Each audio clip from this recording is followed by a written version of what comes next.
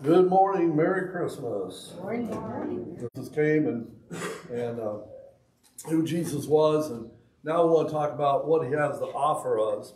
Now, sometimes at Christmas, I think a lot of, at least young people, and maybe adults too, think that it's kind of like rubbing a lamp for a genie and deciding what you want and hoping you get all those things that you desire. But you know, the thing is, the crazy thing is, whatever you got for Christmas, Christmas is over, and what if God said to you, what do you want that you didn't get for Christmas? I'll give you whatever you want. What would you say? See, I was thankful that Three Oaks, I got a Corvette.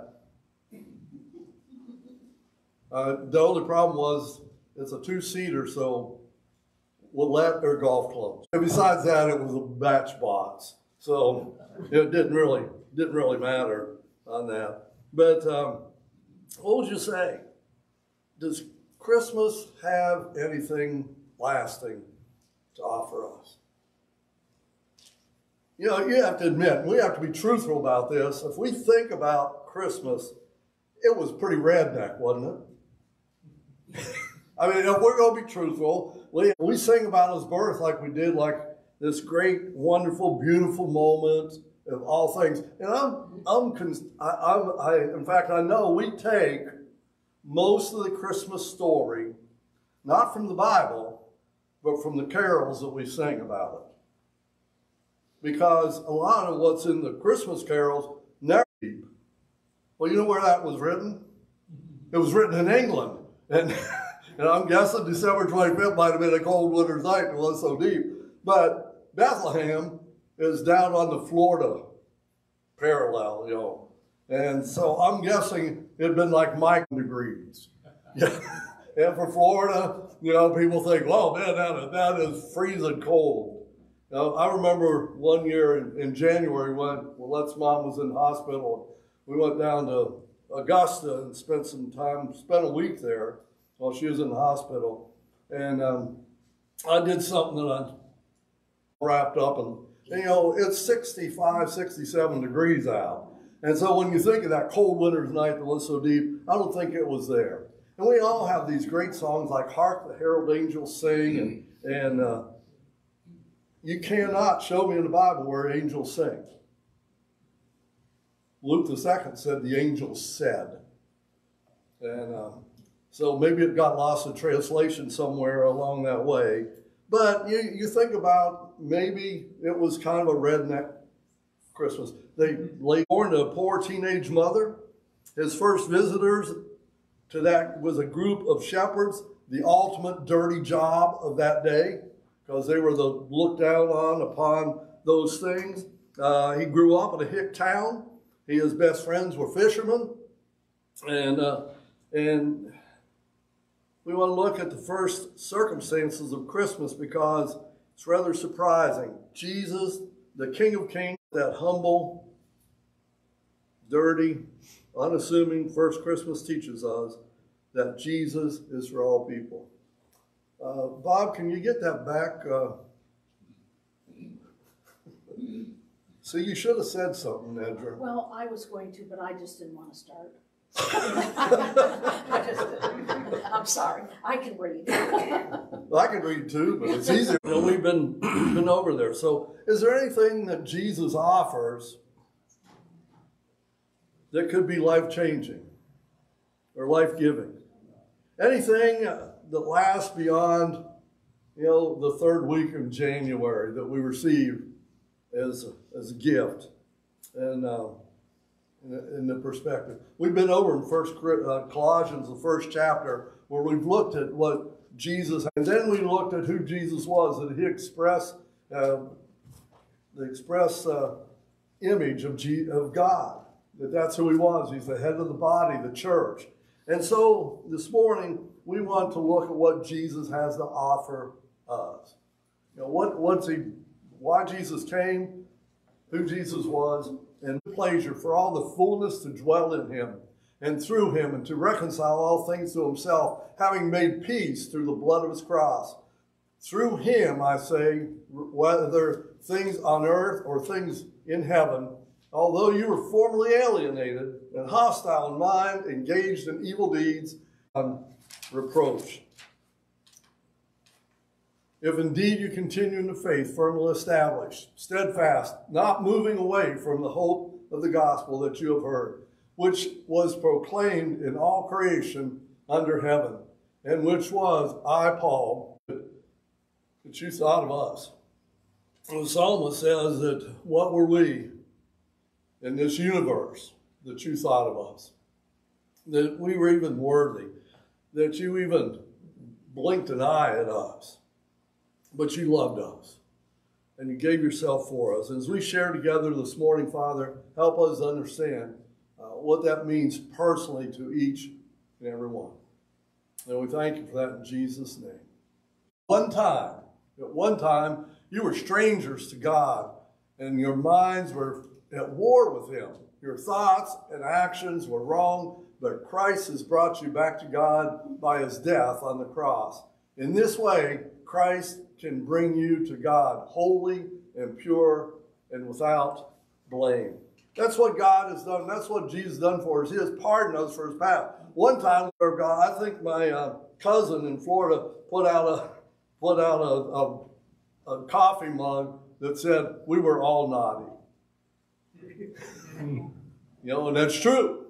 We're all naughty. We all missed the mark. We all fell short of what God had put up there for us, and to forgive us of those things. I don't know if you're familiar. This story. I'm a history buff, so I have to use it every now and then. But in 1830, there was a man by the name of George Wilson, and George was a naughty guy.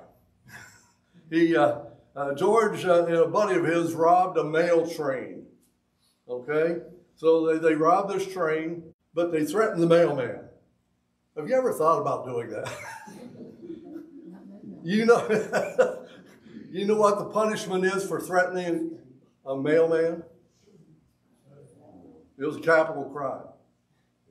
So it was a capital crime to threaten the mailman. So he and his buddy were judged because they somehow got President Andrew Jackson to issue a pardon. Now it didn't pardon him from everything. It just pardoned him from being executed. He was still going to have to spend time in jail, but this would get that. And when they offered the pardon to him, George didn't take it. He refused the pardon. And that it ended up in the Supreme Court, and the Supreme Court ruled that for a pardon to be effective, it has to be accepted. And so early on, when I read this, and you can read it, you can Google this, Google George Wilson versus the United States or whatever. But what I found was that George's buddy, he didn't get a pardon. He already was executed. He was hung. In Philadelphia, had a story about George Wilson saying that after 10 years, George was released from prison. So, he either died or he didn't. If it's on the internet, it must be true. If it's in the newspaper, we must figure it out. But everything that had taken place. But the whole key was he was under the sentence of death. He was pardoned, but refused the pardon. And that's all of us. We were all under the sentence of death, and God pardoned us. Offers you a pardon for your past, but you have to accept it. He's offered this for everybody in the world. Whosoever will may come. Whoever believes, that's his invitation. And so the pardon has been given. It's possible for your past to be pardoned, but you've got to accept that pardon and grace in accepting Jesus. You have to humble yourself before him and say, yes. That's one thing Jesus offers us that is lasting to eternity. The second thing is Jesus offers you a purpose for your life. So many people just go through life and have no clue what their purpose is. Rick Warren I don't know how many books he sold, The Purpose-Driven Life, but there are millions of them. And hearing the first chapter of Colossians, we see it. That is the mystery which has been hidden from the past ages and generation, but now has been manifest to his saints, to whom God willed to make known what is the riches of his glory, this mystery among the Gentiles, which is Christ in you, the hope of glory. We proclaim him, admonishing every man, teaching every man with all wisdom within me. So this is our purpose as a believer in Jesus, as a disciple in Jesus Christ. It's pretty well, it's Christ in you, the hope of glory. People are only going to see Jesus living in our life. Your neighbors are only going to see him. Your co-workers are only going to see him in us. And so what is our purpose? To proclaim him. Get them right. To admonish, not just to admonish them, but to teach them with all wisdom. So our goal in this life is to present every person on the face of the earth complete in Jesus Christ. That's the goal of the church. That's our goal. That's our purpose. That's why we're here. Jesus offers you a purpose for your life, to be his hands and feet in this community, to be his hands and feet in your neighborhood, to be his hands and feet in Jesus Christ. That we want to go to heaven, but we want to take as many people with us as we can. That's what Jesus offers us. He offers us a purpose. Living the Christian life can be tough sometimes. But notice what Paul says at the end. You're not doing this on your own. For this purpose I labor, striving according to his power and vessel. The power and the glory comes from God. We carry this message in just this fragile body. But the power to change a heart and a life comes from God. And so we need to understand that. God offers Sidewalk Prophets' song, Come to the Table. That's just a great song. He invites everyone. Come to the table. We read, God the Father was pleased to have everything made perfect by Christ, his Son. Everything in heaven and on earth can come to God because of Christ's death on the cross. Christ talks about a lot when he talks about the great table, the banquet table at the wedding feast. He invites us to the table. Around the table, we can learn a lot of things about people. We can build better relationships around the table. In many countries, when you invite somebody to the table, you mean you're inviting them to be a part of your life, to be there, to build a relationship with what we have done. He loves us in spite of our sin, our weaknesses, and though we may feel unworthy, which we should, he invites us to come. Come to the table. Everyone. That's the picture of heaven. Come to the table. The invitation isn't just for right now, it's for in the future also.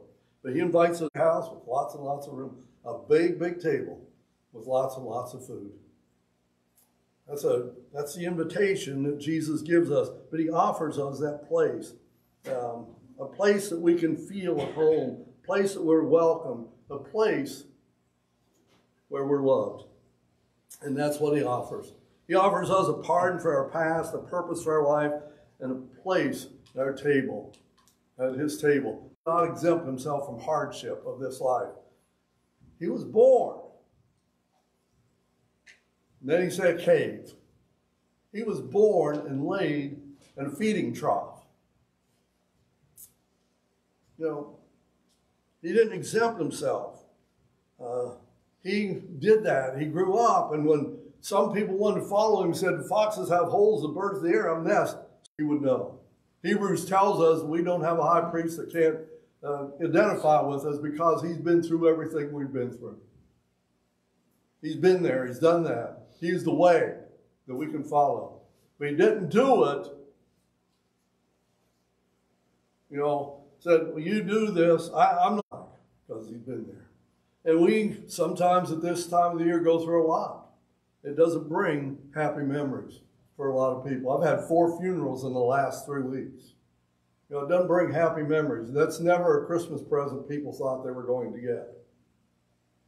And so, but Jesus has been there, and what he offers us is that if you believe in me, you'll never die. What a great promise. We say it all the time. It's like a cliche, but we don't know how other people handle things, but Jesus does. He can walk up to Dave and say, Dave, I know what you're going through. I'm right here with you, man. I'll never leave you. I'll never forsake you. He knows what you're going through. No matter what you've done, he loves you.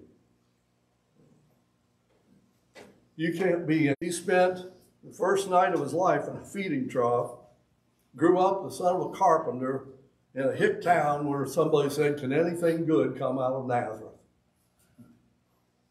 Because he wants us to know just how deep his love is for us. He loves us. We don't deserve it, but he loves us. Keep it, but we need to re-gift it to someone else. And so the angels, when they came to the shepherds, they said, I bring you good news of great joy. That will be for all people. A Savior has been born to you. He is Christ, the Lord. He offers you a purpose for your life. He offers you a place, this table. That's his invitation. And that's the invitation he gives to each of us. Come unto me, all you that labor and heavy laden, I will give you rest. Let's pray. God, we're thankful that we can come and share together this day. You are a great, awesome, and mighty God.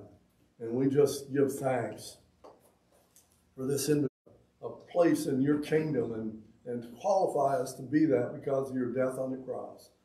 You came as God in the flesh, and we beheld his glory, the glory of the only begotten Son of God, full of grace and truth. You came to offer us a great deal. In his name.